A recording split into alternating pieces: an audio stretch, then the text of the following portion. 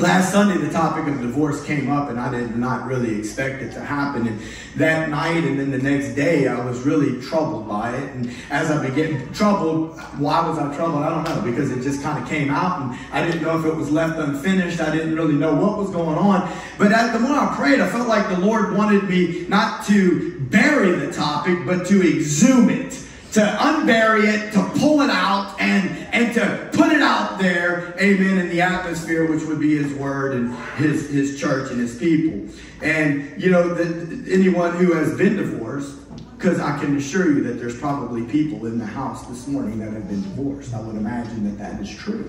And every person that's been divorced has a unique story. Every story is unique, meaning you don't know exactly what has happened in the lives of the people that brought them to their place, right? I didn't mean to get too personal on this, but I will say this, that my mom and dad got a divorce. I guess I was about 13, I'm thinking. I know my mom did the best that she knew that she could do. Back in the 80s, when my mom and dad got a divorce was not commonplace, at least not in the little world that I had been in back in the 80s. I'm talking about in the world in general. Like, I'm not talking about the church right now, because we didn't even really understand the church the way that we understand the church today. We were born and raised Catholic, and it wasn't, now the Catholic Church is against divorce. I'm not meaning to get into all this, but the point is this, is that it just wasn't common. And I can still remember whenever my mom came to talk to me. Now, I can assure you that we had quite the mess in the house. Whether mom was completely led by the Lord, I know this, she definitely did what she thought was best for the children. And it wasn't just that they were arguing all the time. It was like dad was a mess. So I know that everybody's got a story is what I'm trying to say, right? And to be honest with you, I don't really expect the world to keep a covenant with a human being when the world isn't even in covenant with God. But the Word of God says this, that whenever the truth of God is suppressed, that's what it says in Romans chapter 1. When the truth is suppressed and held down, that there's a spiraling of morality in society. It's a form of God's wrath. So if you suppress truth in your own life, like if Pastor Matt says something this morning and he brings the truth of God's Word forth, and you reject the Word, not Pastor Matt, you're not rejecting me. The Lord set me free. I'm not the one being rejected. Whenever people reject it, they're rejecting His Word. You might not like my personality, you might not like the way I say it, but if I'm saying the truth, quit looking at me and pay attention to what I'm saying, and that'll set you free. Amen? But let me just say this. When the truth of God is suppressed, whether it's in your own personal life, whether it's in the church, whether it's in the world around us, things happen because we're rejecting God's Word. It's a shift in the atmosphere. We don't have to believe it. Oh, no, I'll get away with this. Well, no, you're not. You're not going to get away with it. I'm not going to get away with it. He's watching the whole thing. And one day it's coming down, and he's going to be tallying up the events of our lives. So I don't expect the world to keep a covenant, but the Scripture says that they cannot because they don't even have a covenant of God. The Scripture says in Romans chapter 1 that with the spiraling of down, one of the things that happens is that people become covenant breakers.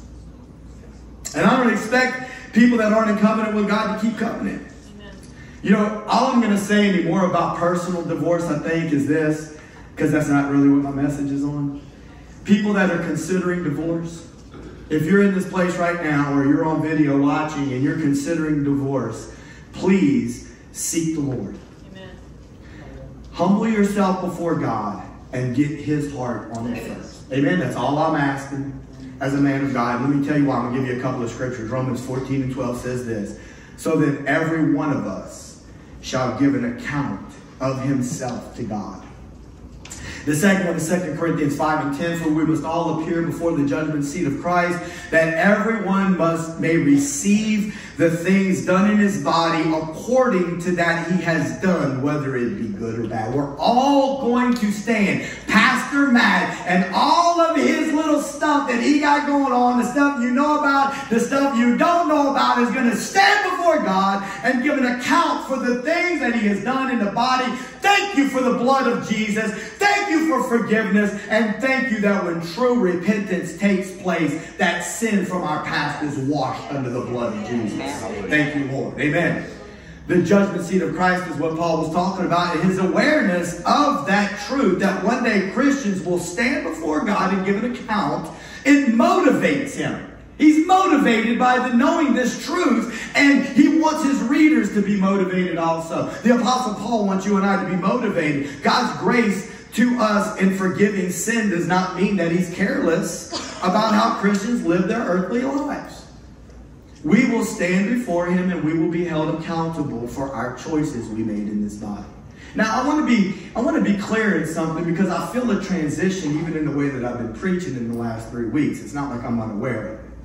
I feel like what the Lord has been putting in my heart has been a message towards, really for a while now, about fearing and reverencing God. Not, listen, fear and reverence towards God, holiness. Okay, but this is not about legalism and sinless perfection. You need to understand that. There was only one that was sinless. But let me make a point. I'm not talking about living a life that's holy, because look, the Word of God says this: be ye holy, for I am holy. I'm not talking about you living holy for God in your own strength. No. I'm talking about you living for God in the strength of the Holy Ghost. I'm talking about you understanding what the gospel says, that the old you died and that a new you's been resurrected, and you have access to the power of the Holy Spirit, and that as you yield to the truth of God's word, the Holy Spirit empowers you in order to live a life that is pleasing unto the Father. Amen. The Word of God says that without righteousness, without holiness, no man shall see the Lord. And I understand that ultimately our righteousness and holiness is because we've been placed into Jesus, and that when he looks at us, he sees the Lord. But again, he cares about the way we live our life. Amen? Amen. With that said, I'm really just using the thought of marriage and other relationships more like as a springboard to describe God's plan of doing a deeper work in the hearts and lives of his people. Our heart belongs to the Lord. It's the place where he lives. And I got to be honest with you, the Lord likes clean places.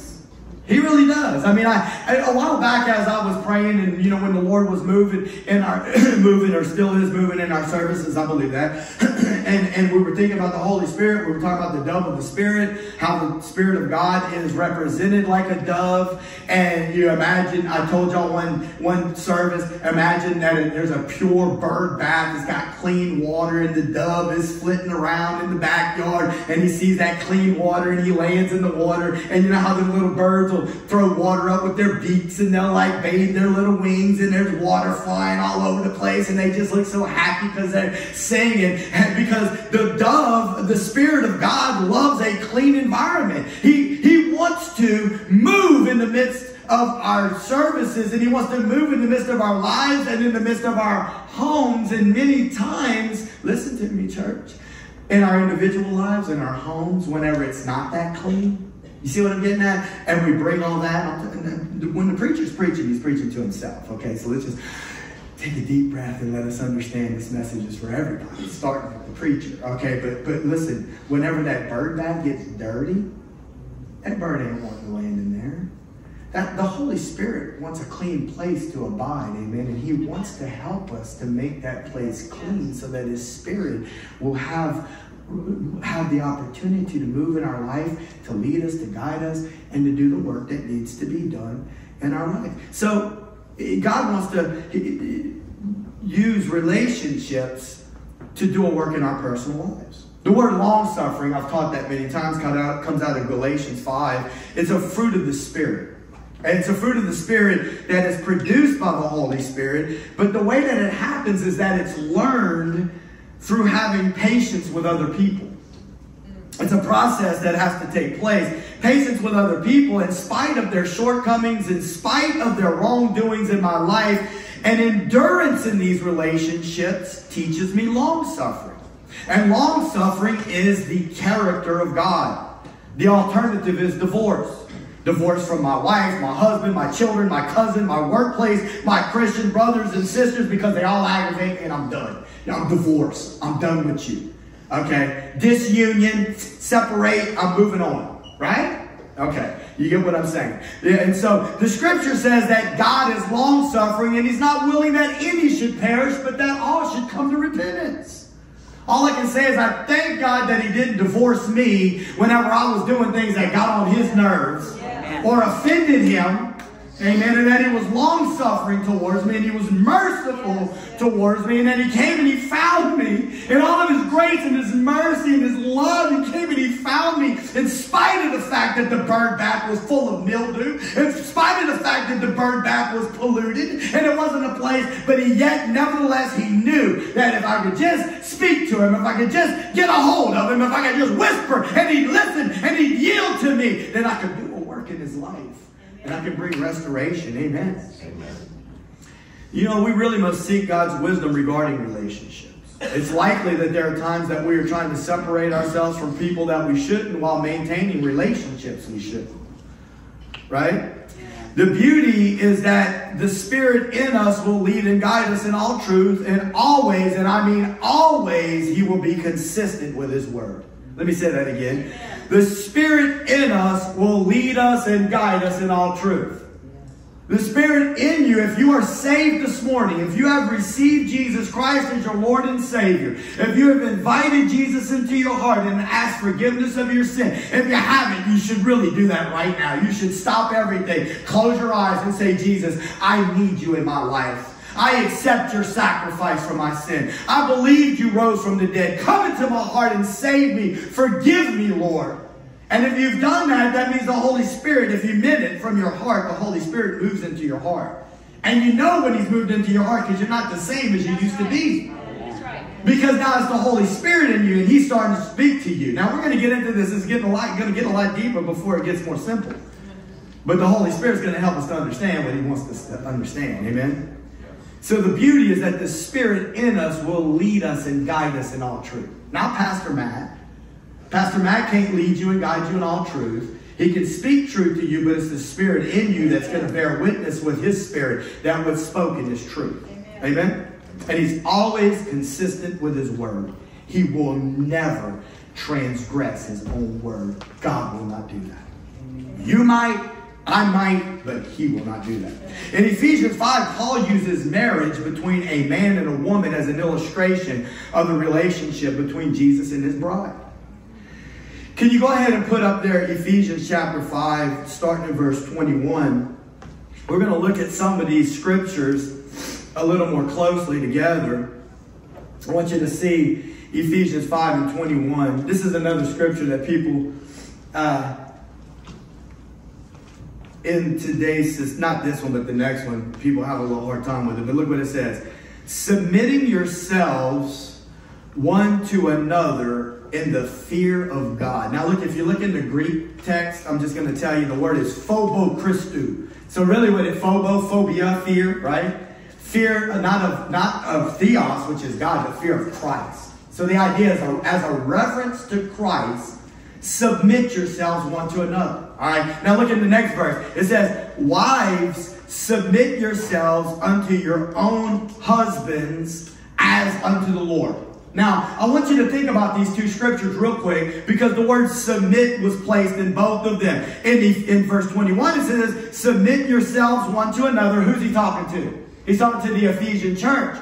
He's talking to you and I. He's talking to people that are believers. And he's saying, to you and I, we are to submit ourselves one to another. Now, what does that word mean? It means to make oneself subordinate under another. Yeah. Now, somebody recently sent me a video, and it's not important who it is. I mean, it was a crazy video. I ended up watching it, by the way. And the pastor, I might have told y'all this, told everybody to go outside and eat grass.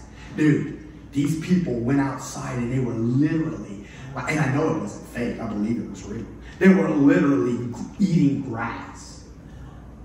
If that'll never happen, right? But so we're not even talking about that type of submission, but the idea is that you subordinate yourself under another. I was trying to think of a good illustration, but there might be, okay, so for instance, there might be a situation that you have a particular problem with something that I did whenever we were having a relationship. Like in other words, in our friendship, in our brother and sister relationship. We might have even been outside in the parking lot or something talking, and I might have said something to you and it might have offended you. That's a possibility. I mean, I don't think that I would do it on purpose, but it's a possibility, right? And so let's say I offended you, and then you want to come talk to me. Okay, and this happens all the time in people's houses, in their families, between relationships and their children, right? And you want to come talk to me, and I can have one attitude where I'm like, dude, please, you're wasting my time, right? Couldn't I not be like that? And aren't some people like that? And take Pastor Matt admit he's been like that?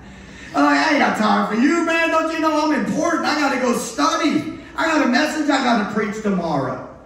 Or I can truly humble myself and, in a sense, submit myself to you as my brother or sister in the Lord and allow you the opportunity to speak to me so that we can clarify this situation and get it rectified. Does that make sense? So we're to submit one to another. And wives are submit themselves to their own husband. But in both of those cases, in the first one it says, submit yourselves one to another as through fear of Christ. And in the other one, submit wives to your husband as unto the Lord. So in reality, whenever I submit myself to you or you submit yourself to me, or a wife submits herself to her husband, then neither one of us are submitting ourselves really to each other. We're submitting ourselves to Christ and we're submitting ourselves to God because it's His Word and He instructed us to do it. And when we do it and we follow His instruction, there's a great blessing that awaits us. But if we allow our heart to become rebellious and hardened by the world around us and says, I ain't submitting to no man and I ain't submitting to whatever the case, then okay,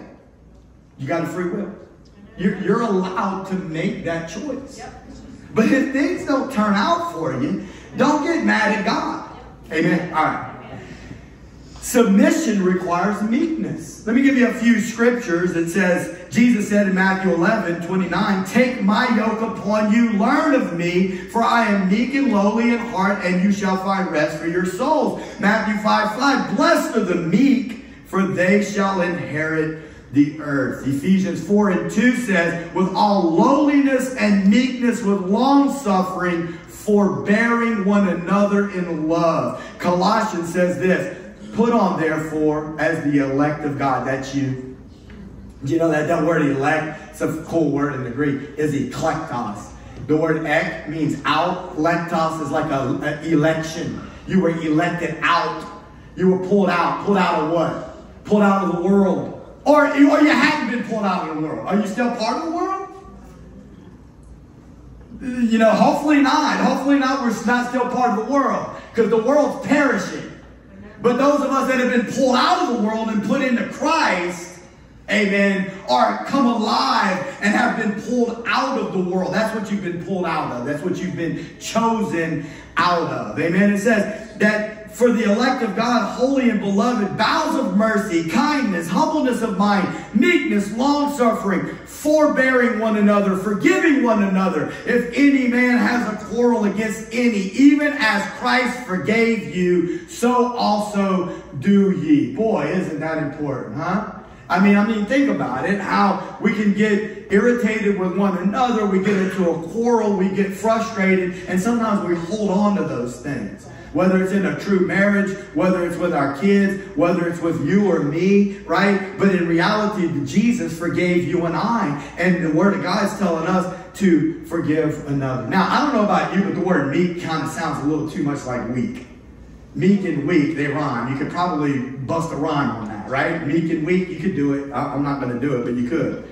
But the word meek, one definition of the Greek word for meek, it's not what you'll find in Strong's, but it's translated strength under control. You remember whenever they went to go get Jesus in the garden, what he said? He said, do you not know that I could call 12 legions of angels? That's a lot of angels. A legion is about 7,000. If you multiply 7,000 by 12, I'm not real good doing math on the fly, but it's somewhere like around 180,000 or something like that. Something like that. Can you imagine 180,000 angels? That's like a big deal. That's a lot of power. It really only takes one to wipe out that little collection of men that were coming to get Jesus. But you get the point. Strength under control. In ancient Greece, war horses were trained to be meek, strong and powerful, yet under control and willing to submit. Think about that. Think about a war horse that's been trained to run straight into the battle. He's got a controlling command telling him what to do.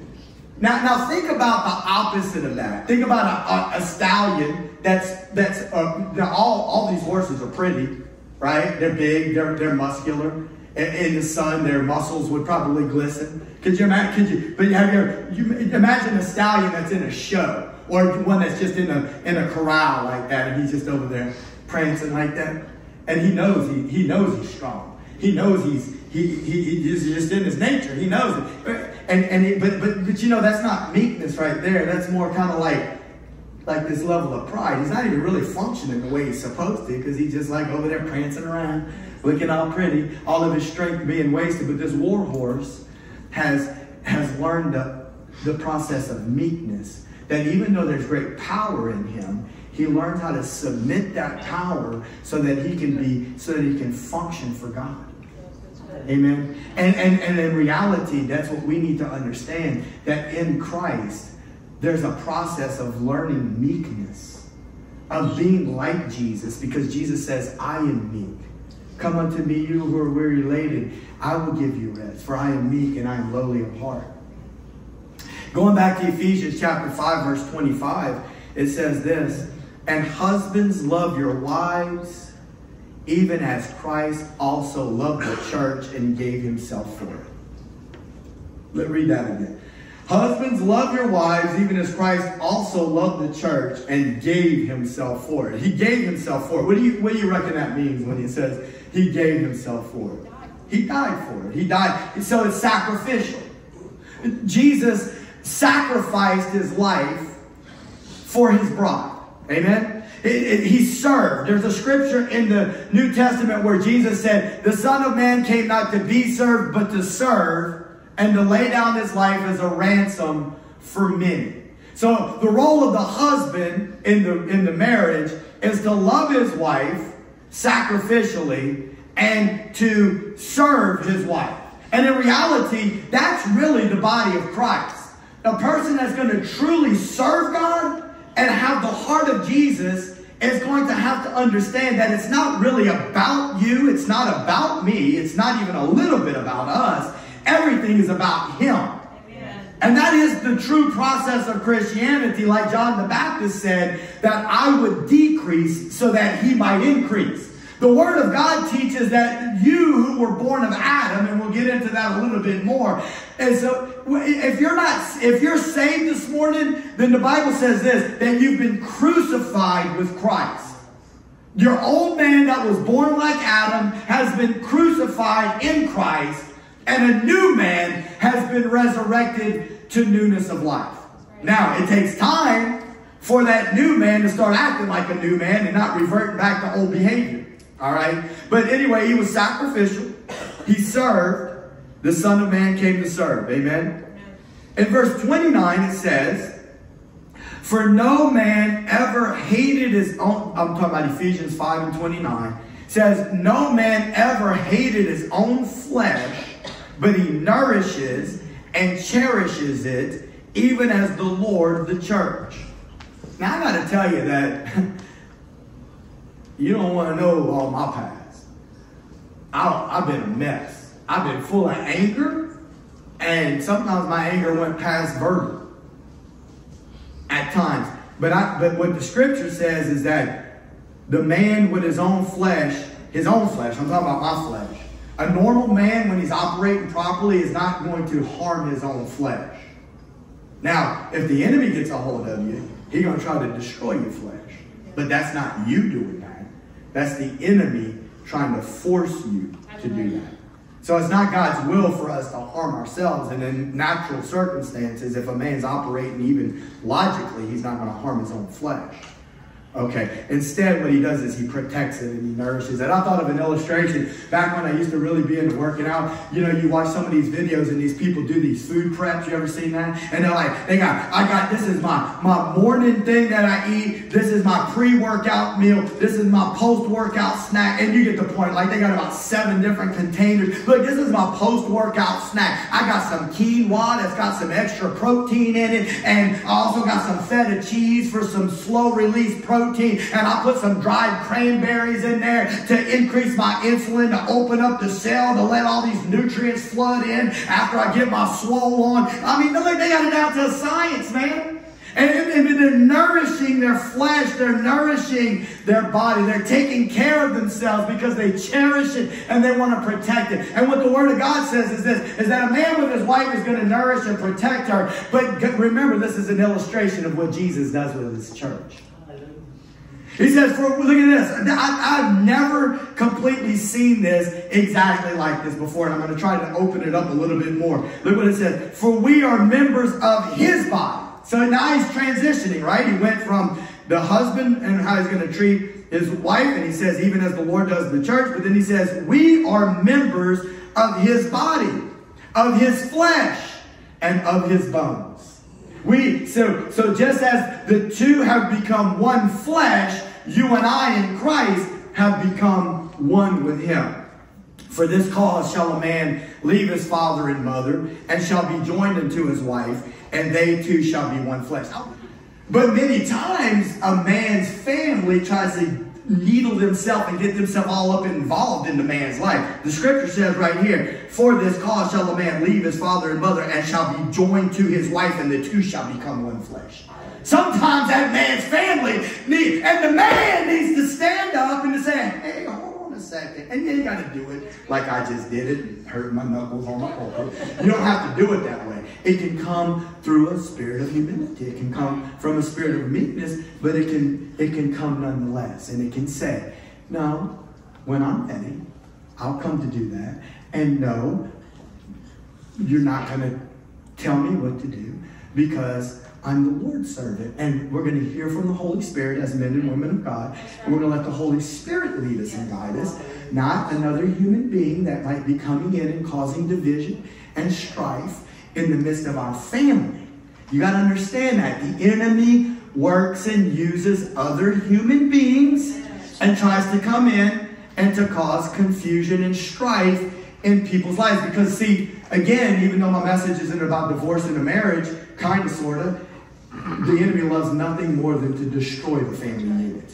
He wants to destroy the family unit.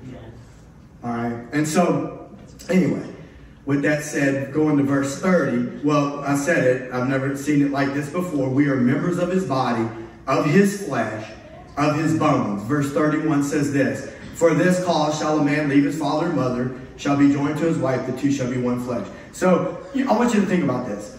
I've had conversations with people before, and they're like, I just don't feel like I'm one flesh. I get that. Like, can you raise your hand? Can we, like, in other words, raise your hand if you're married.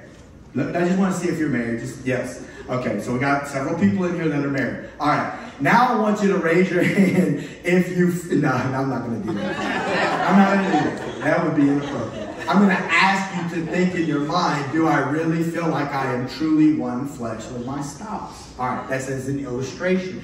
Because what I wrote here, I said, husband and wife are so different to start with, right? When we first come together, we're so different. And we don't realize how different we are till we come together, right? And then now we're living under the same roof, sleeping in the same bed. Or, you know, that's theoretically what happens. And now we realize how different we really are. And these cultures come together and they clash. And so as his bride, we are so different than him in the beginning of our relationship. Does that make sense? When we first come to Christ, when we first get saved, we love God. When we truly get saved, the Spirit of God comes to live on the inside of us. He starts to change us. But we're really a whole lot different than he is. Yeah. You know what I'm getting at? Have you read the Word of God? Because if you read the Word of God, you had to realize, wow, I don't really look like that as much as what I should. At least that's what I get out of it when I read it. Amen. And as soon as I think that I'm starting to look more like the Word of God, the Lord shows me this. Right? And he's like, well, hold on, big boy. Okay. So in the beginning of a relationship, so individual Christianity starts with a biblical truth. Faith in Christ kills the old man. That's Ephesians chapter 4, verse 22. And resurrects a new man. But that's just the ceremony. That's the ceremony. And you could call it the consummation night if you want. You can ask your parents later what that means. But that's just the ceremony and the consummation. But now the one flesh begins.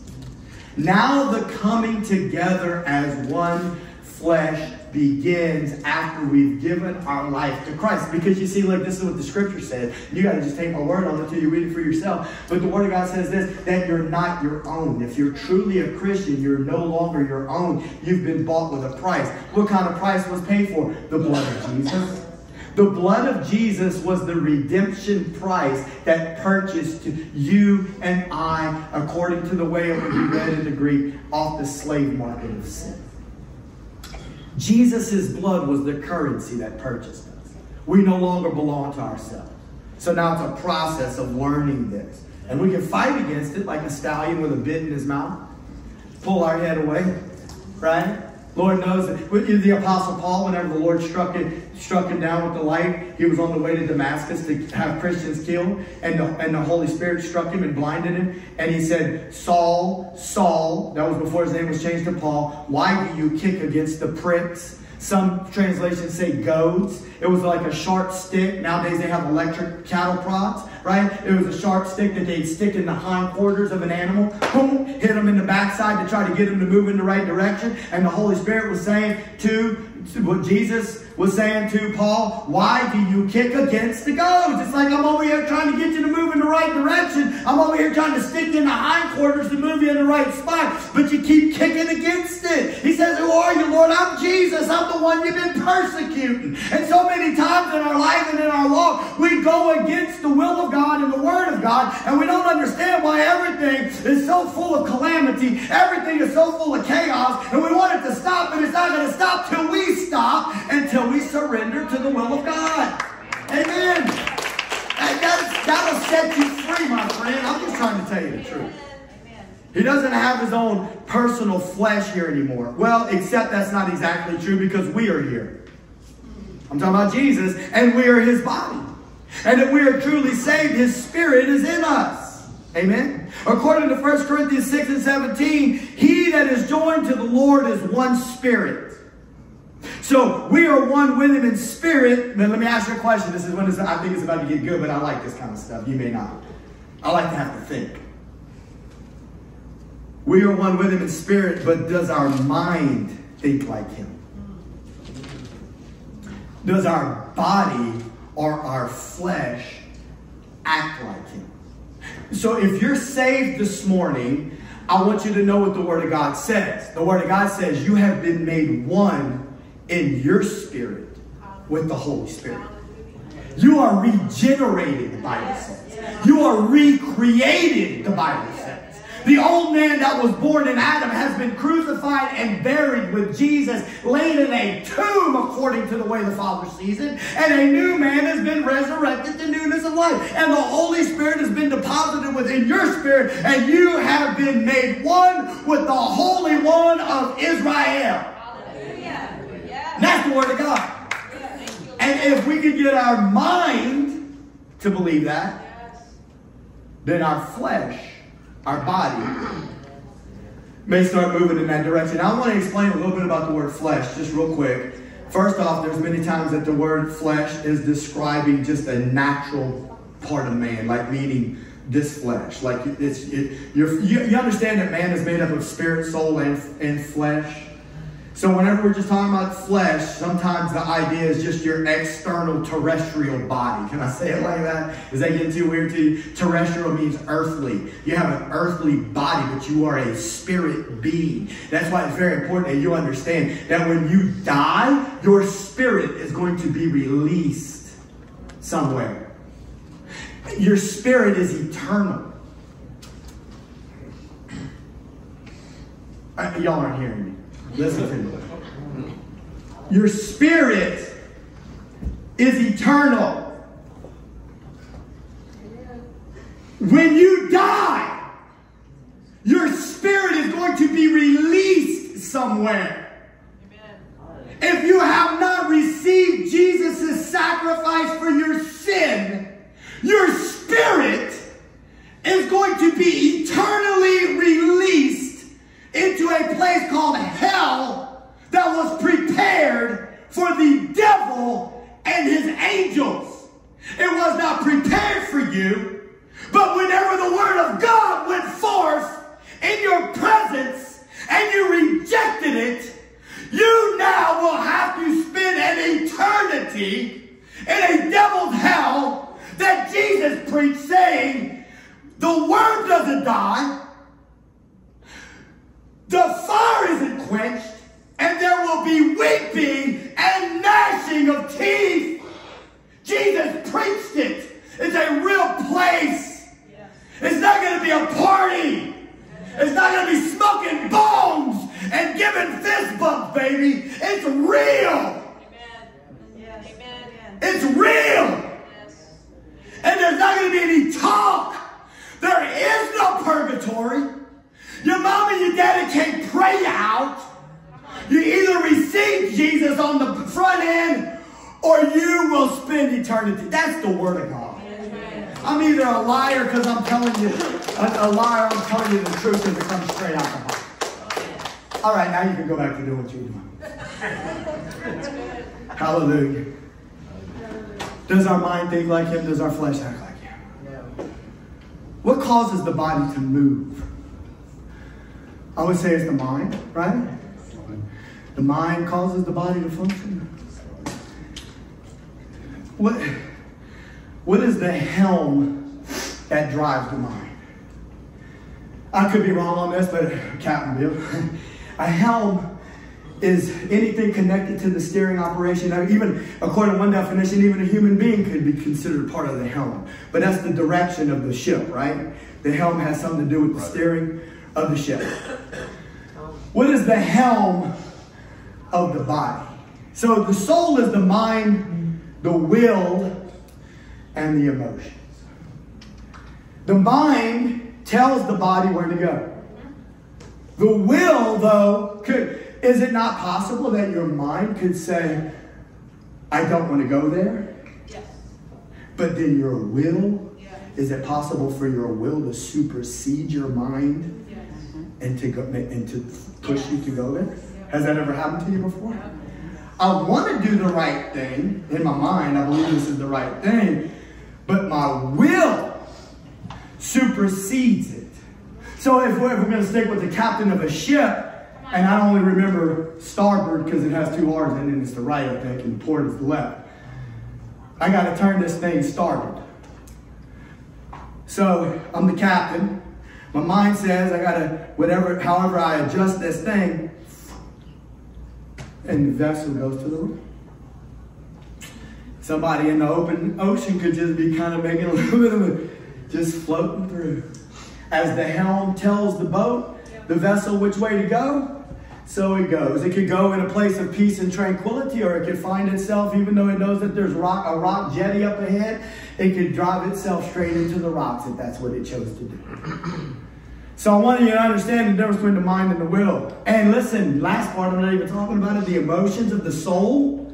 Most of the time our emotions are so jacked up because we're going to live in our life according to our own will. Amen.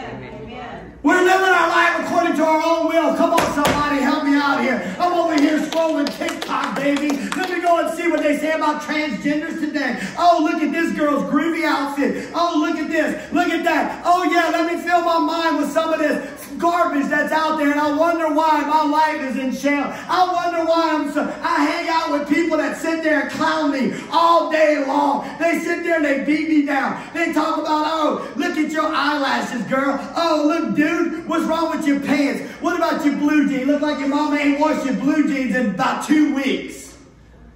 I grew up in that atmosphere, man. Kids ain't no different today than what they used to be. I was the bully. I know that stuff's still alive. Yes. And we got to sit there and let them people speak into our life because they supposedly cool. Ain't nothing cool about that. That's Satan. That's a liar. He's a liar. The father of lies. He's trying to destroy you. Don't listen to that. Oh, I wish some kid up in boldness of the Lord up in his belly. I rebuke you in the name of Jesus is what he'd say on that playground. Hallelujah. I remember one time Danielle told me that. Danielle said she was in the 8th grade and they were playing softball at school, and she wasn't an athlete. She couldn't play no ball.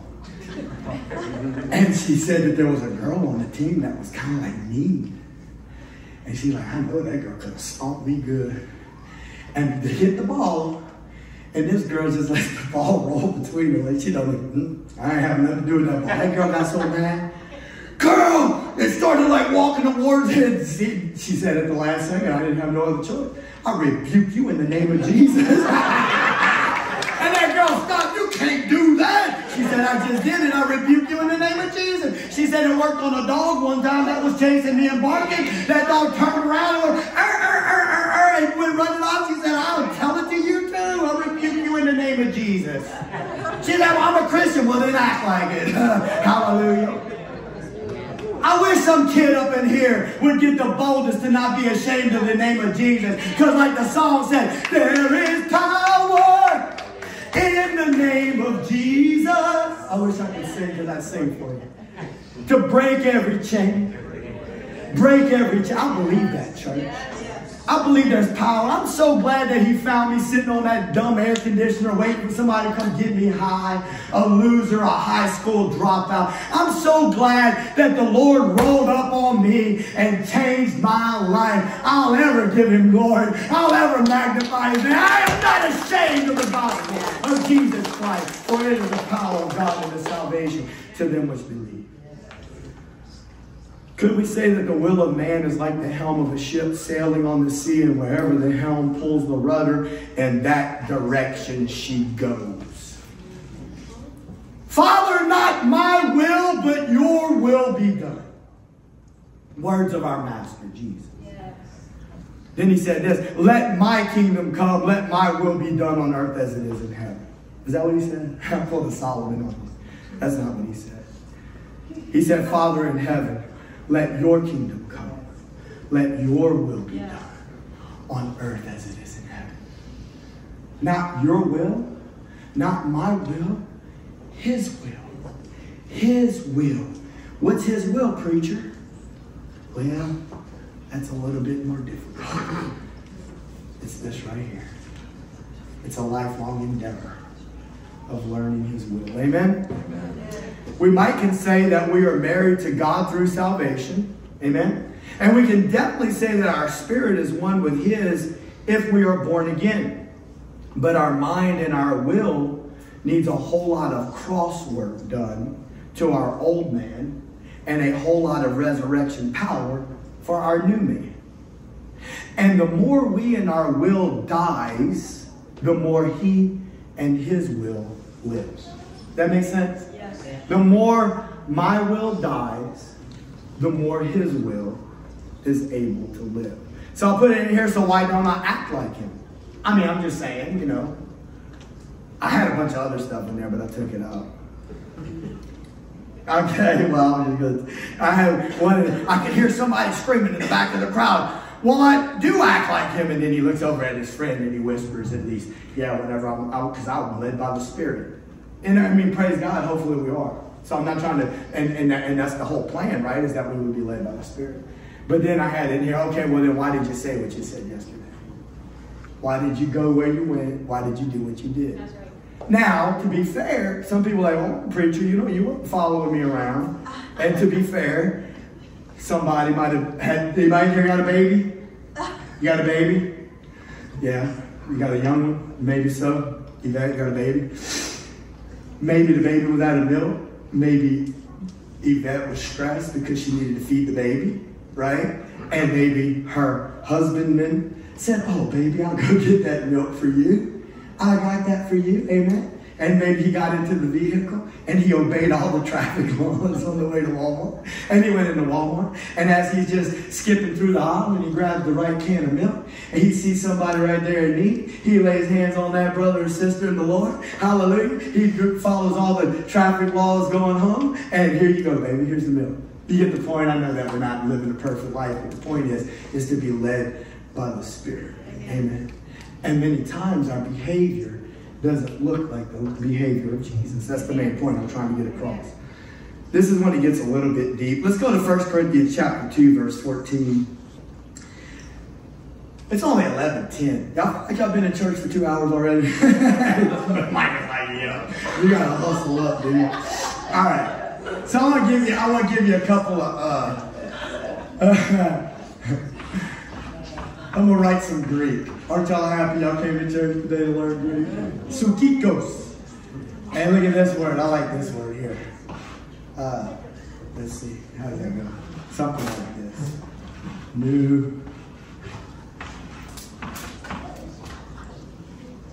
I think this is how it's spelled. I could be wrong. If you look it up and I'm wrong. Pneumatikos. I think this is it.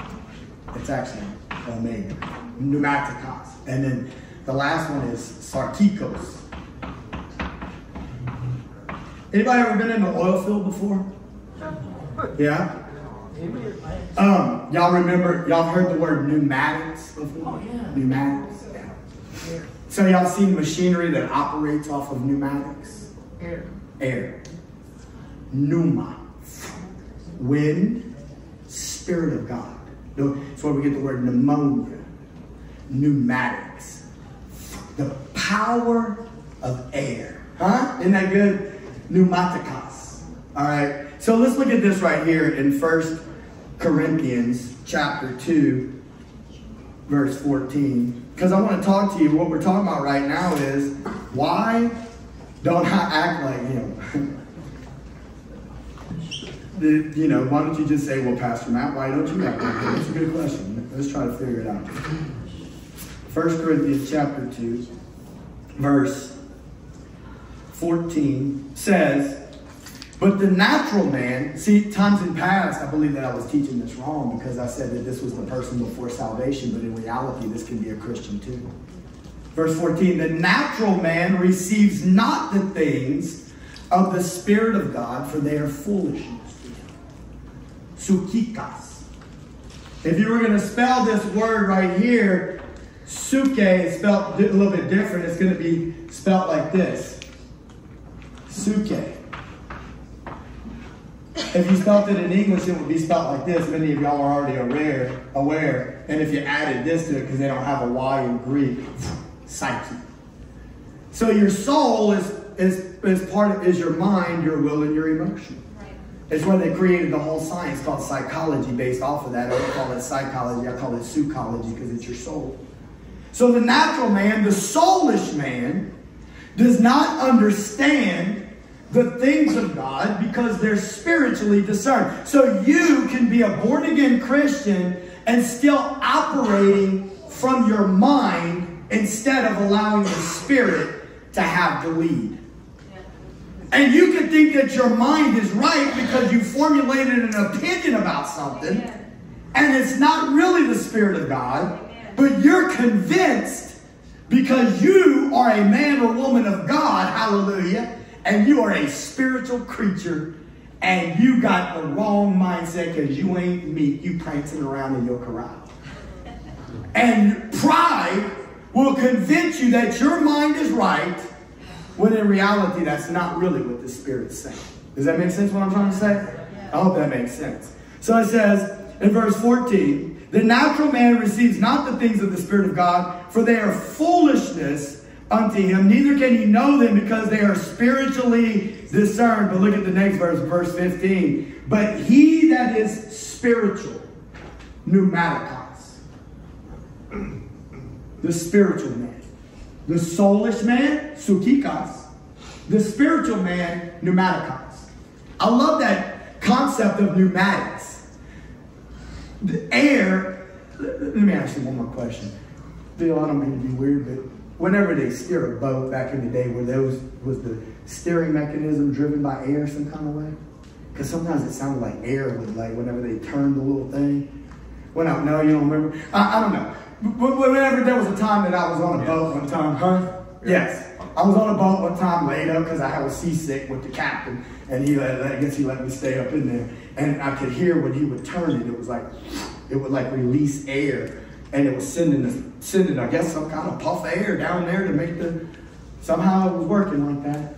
But I just want to make the point is that there's power in the air, and in this case, it's the power of the Holy Spirit. And that the believer that learns how to submit himself to the will of God, now the Spirit of God is the one that's leading, guiding. The Spirit of God is now the one that is energizing and empowering. It's no longer his own mindset and his own will that's leading the way. It's the Holy Spirit that's leading the way. You and I need to learn how to move out of the way and let the Holy Spirit speak. Amen. And the Holy Spirit speaks what's said in this word. Amen. So then he goes on to say this. He that is spiritual judges all things, yet he himself is judged of no man. For who has known the mind of the Lord, that he may instruct him? But we have the mind of Christ. Now look at chapter 3, verse 1.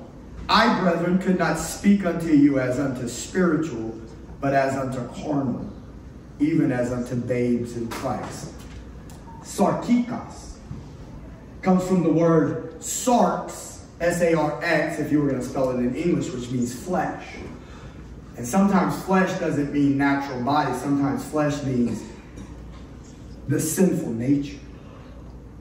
And can a person go from operating in their mind, bypassing the Holy Spirit, and go into the flesh? Absolutely. Because you see, it goes on to say it right here. He says, I have fed you, verse 2, I have fed you with milk and not with meat. For hitherto you were not able to bear it. Up until this point, you were not able to bear it. Neither yet now are you able, for you are yet carnal. Sarx, where we get the word in Spanish, carne asada, meat, flesh. You're carnal, for whereas is among you envying, strife, and divisions, are you not carnal? Yes. So you and I are born again, and you and I have the Spirit. We've been made one with the Spirit, and the Spirit in us wants to lead and guide. He wants to be the pneumatic system. He wants to be the power behind us. He wants to be the one that tells the boat where to go. And there's a possibility that our own mind, our psychikos man, our psychological man, our mind can get in the way of what the Holy Spirit wants to do. And if we're not careful, it may turn back into the sarkikos man, where our flesh gets in the way and the sinful nature gets riled up again. And the next thing you know, we're causing division, confusion, disunity, whether it's in the house or possibly even in the house of God. I don't know about you, but I don't want nothing else telling me where to go other than the Lord. Amen. I don't want Matt Hebert telling me where to go. Amen. And I sure don't want no other entity telling me where to go. Right? Amen. Romans 8:6 says, for to be carnally minded is death, but to be spiritually minded is life and peace. The letter to the Corinthian church says, for who has known the mind of God? I just read it to you, but we have the mind of Christ. Family describes closeness. Amen? Israel was broken down into families, clans, tribes, and a nation, and the church is a larger whole made up of smaller bodies, and within the body there's individuals that make up the body, right?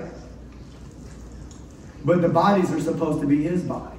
And there's nothing like the closeness of a family unit. In the church setting, there will be things that will happen that will frustrate the believer. And Satan will convince them that they need to leave. And sometimes it is time to go. I get that. I was in one church for 13 years. I was in another church for 10 years. And when it got time to go, it was time to go. But many times people leave churches way before they're supposed to. And many times people just hopping and popping here and there, and they're not really getting rooted and grounded. That's between them and the Holy Spirit. God wants to do something on the inside of us, and what he does is he places us in an environment where he can put his finger on some things in our life that he wants to deal with. That's uncomfortable. Could you imagine somebody walking up to you? I'm not going to do it because there's nobody else. Well, I'm going to do it to show. Hey, buddy, what's going on right here? Isn't that irritating? Sorry, dude. I love you, man. Put the finger on some stuff. What is this? Right here. And that's what the Lord does. He wants to put us in a place where he can show us some things that he can deal with. Because he wants to grow us up. Amen. A real church, I believe, provides an atmosphere and opportunity where closeness of relationships can take place. Now, some people don't like that. But it's not supposed to be a place where we get so close to one another we start talking about each other behind our back and gossiping and slandering and causing division and malice and all this other kind of garbage. That's lust of the flesh. That's the sinful nature. Let that stuff die. Amen? Amen. But there isn't a more intimate relationship than husband and wife. They are one flesh, and what man will harm his own flesh? Think about that. Who would tear his own flesh apart? Jesus allowed his flesh to be torn, but his body was torn so that ours could be healed. His flesh was ripped like the veil so that we could gain access into his presence. That's Hebrews chapter 10, verse 20. Jesus tore his flesh so that his bride could be brought closer to him, not to put her away. These relationships that we have in marriage with our children and in a genuine church setting, they cause a closeness that God uses to expose things in us. Romans chapter 8, verses 12 through 14. You can put that up there for me, Sandy, if you don't mind. Look what the scripture says right here. And this is where I'm going to probably need you here in a second, Jace, but I'm going to holler at you. Romans chapter 8, verses 12 through 14. Therefore, brethren, we are debtors not to the flesh to live after the flesh. For if you live after the flesh, you shall die. But if you, through the Spirit, do mortify the deeds of the body, you shall live. For as many as are led by the Spirit of God, they are the sons of God. Wow. To be led by the Spirit of God means you're a son of God. Not led by your soul, not led by your flesh, right? But look at that verse in verse 13. If you, through the Spirit, do mortify the deeds of the body, you shall live. If you, through the Spirit, mortify. Well, what does it mean to mortify? I mean, it sounds like mortician, right? You know what a mortician is? They deal with dead bodies. It's not that dealing with a dead body, it's putting the body to death. So if you, through the Spirit, mortify the deeds of the body. All right, Jace, I need you to come up here. So I don't know anything about games. I'm not a gamer. Never played a game. Listen, I'm not going to beat up games. I'm not. I did that last week. But this is what I'm going to say. Thank you, man. You're an awesome dude. I love you. I really do love you. So look, the game that I used to know how to play was an Atari little football game, and my mama bought me Pong. Pong, dude, that's ridiculous. All right, so I asked Jace, because I'm a pediatric nurse practitioner, so I got kids coming in all the time. I'm like, what's your hobby? I'm a gamer, dude. All right, so I'm like, okay, explain your game to me. So they got a couple of games that I've learned, so I ask questions. And I try to engage these kids so maybe I can get Jesus in there some kind of way. And so I'm talking to them, and there's one game called Fortnite, right? And I'm like, okay, explain to me Fortnite. And so whenever they say, I'm like, okay, so you're behind the shooter and you're telling the shooter where to go. Something like that. Is that right? Does that seem right? Okay. And then there's another game I think I asked you, Call of Duty, right? And in Call of Duty, I think all you see is the gun right here. So like you're actually the shooter. So it's like you're looking at everything through your own eyes. Whereas with Fortnite, you're behind the guy and you're telling the other guy where to go. Okay? Versus you actually toting the gun and you just going where you want to go. So there's a little bit of a difference, right? So what I want you to see with this scripture right here is it says, if you, through the Spirit, mortify the deeds of the body. Now, this is an illustration, so if it's not perfect, then, you gotta cut me some slack here, Jack. Okay? So we're going to pretend that you're the Holy Spirit, all right? And you're going to just stand so that everybody on the camera can see us. And I am Matt. And I've invited the Holy Spirit into my gaming world. I've invited the Holy Spirit into my reality, into me, into Matt's heart. Like the psalmist said, search my heart, O God, and try my reins. Yes. I'm asking you, Holy Spirit, to get on the inside and to take a look around at my innards. And I'm asking you to do a search and destroy mission. Yes. So here we go. Right there. Turn to the right. Right there. To the right. To the right. Lust. Right there. Get it. Shoot it. Shoot lust. It's in me. Get it out, Lord. Look at to the left. Right over here by the light. Look at that. Anger. Look straight ahead right there, Lord. I know it's been in there. Jealousy. Over there towards the door. Oh, there it is. Boom. Go ahead, take it out. Oh, it's lust. It's so ugly. Come, look over here. Greed. Oh, I can't ever get enough of it. Get rid of it, Lord. All right, thank you, Jesus. There you go. There you go. There's a good. There it is. See, it's you through the Spirit. I know somebody wanted the Spirit behind the man. Okay, we could have done it that way too. The point is this. The voice is active in the verb. It's an active verb. What does it mean? The action, the subject has a part to do with the action. If you, through the Spirit, put to death, that means he's not just waiting. It's not, the verb isn't passive. What does passive mean?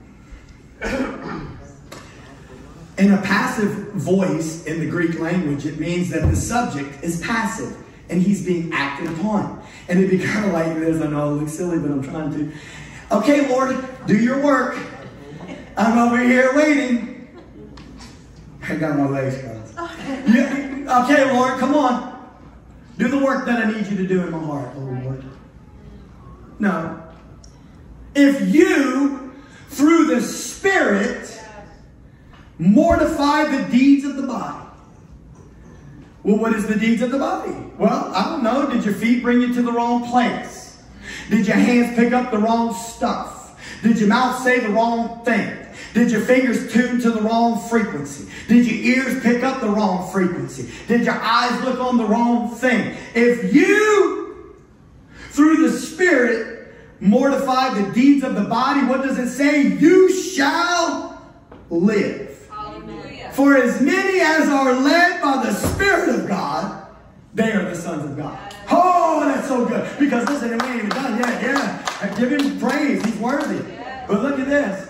Because see, the Spirit, sometimes, and he's so merciful. Because you can even, before you get this word in you, and listen to me, child of God, people in this church, you need to understand, you got to get this word in you. People watching on video, you got to get this word in you. But until you do, I want to tell you something. This is not a cop-out. This is just reality. He's so merciful, he will speak to you. That's right.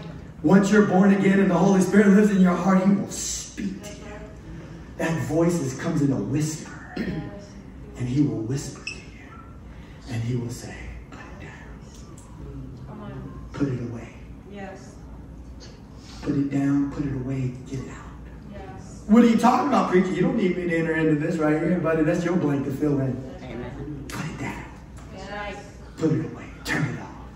Yes. Whatever it is, he's going to whisper it to you. Hallelujah. And those that are led by the Spirit of God are the sons of God. Yes.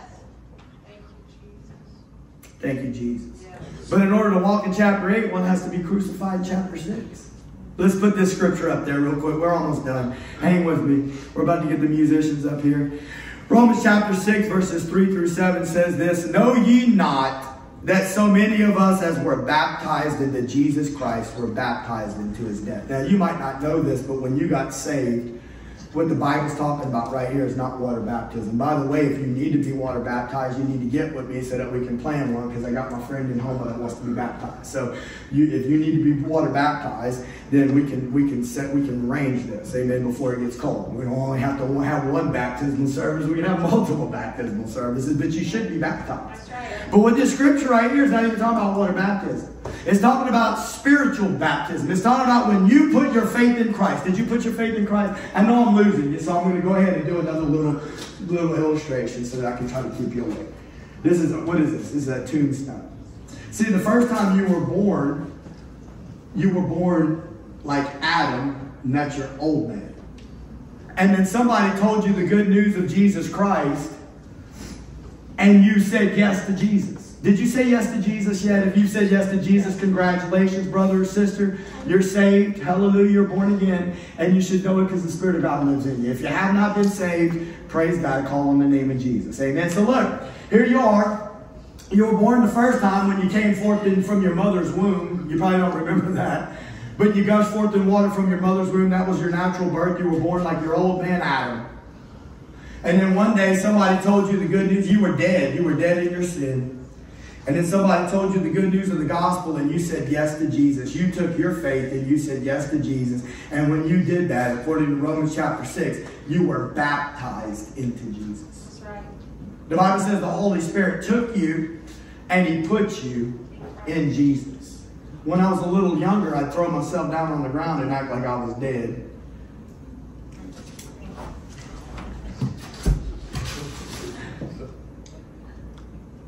The old man born of Adam has died, and a new man has been resurrected to newness of life. That's right.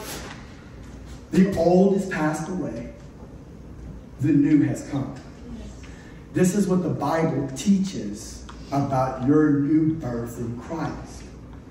In God's mind, when you said yes to Jesus, whether you understood it or not, if you meant business with God, your old man died, was buried with Jesus in the tomb, and a new man has been resurrected to newness of life and has a new power source of pneumatics.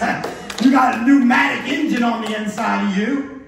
It's the pneumaticos, it's the new man, it's the Holy Spirit living in you, and he wants to give you the strength that you need in order to live for him. So he goes on to say this, verse 4, therefore we are buried with him by baptism into death, like as Christ was raised up from the dead by the glory of the Father. Even so we also should walk in newness of life. For if we have been planted together in the likeness of his death, we shall be also in the likeness of his resurrection, knowing this, that our old man is crucified with him. That's the truth of the Bible right there. You hung. In God's mind, when you got saved, in God's mind, he hit the rewind button. 2,000 years. And now he sees you in Jesus on the cross. Fast forward a little bit. He sees you in Jesus in the tomb. Fast forward 3 days. He sees you resurrected in Jesus. And now he lives in you. Amen. And he wants to give you strength. Hallelujah. Singers, musicians, you can come forward. Thank you, Lord. We give you glory and honor. We thank you for this beautiful plan, how you change people's lives. You become a new creation in Christ Jesus. Amen. That's what it says in 2 Corinthians 5:17. If any man be in Christ, he is a new creature. Old things are passed away. Behold, all things are become new. There's one last scripture. Why don't you put this up there real quick, Sandy? Colossians chapter 3, verses 1 through 3. It says this. I like this scripture. Look, if ye then be risen with Christ. If ye then be risen with Christ. If this is true, what I just read you in Romans 6. If it's true that you're truly risen in Christ, seek those things which are above, where Christ sits on the right hand of God. Set your affection on things above, not on things on the earth, for you are dead, and your life is hid with Christ in God. Amen. Maybe you're here this morning and you've never received Jesus Christ as your Lord and Savior. I want to encourage you to know the Bible says that today is the day of salvation. The Bible says that there's multitudes that are in the valley of decision, and that today is the day. And that I want to encourage you to know that you can receive Jesus Christ as your Lord and Savior today, right here, right now. And it's as simple as inviting him into your heart and asking him to have his way with you. I want you to know that the altars are open. Amen. As they begin to praise and as they begin to lead us in a couple of songs of worship, praise God. If you feel the presence of the Holy Spirit moving on your heart and you feel as though you need prayer, I want you to know that we have people that would love to pray with you. We love to pray with people. Amen. I don't want you to have to leave this place this morning. I'm not trying to coerce anybody into just coming to the front. That's not what's important to me. What's important to me is that you give your heart to Christ. That you invite him into your heart. But many times helping to lead someone in a prayer helps them to understand how to receive Christ. Matter of fact, why don't we just all right now? Why don't you stand to your feet? Let's stand to your feet. Raise your hands. If you're not ashamed, raise it. Say, I thank you, Jesus. I thank you for your death on the cross for me. I invite you into my heart right now, Lord Jesus. I ask you to forgive me of my sins, Lord. Oh, I ask you, Lord God, to teach me your ways. Give me a hunger for your word, Lord. I'm just going to pray for you right now in the name of Jesus. You see the hearts of these people, Lord.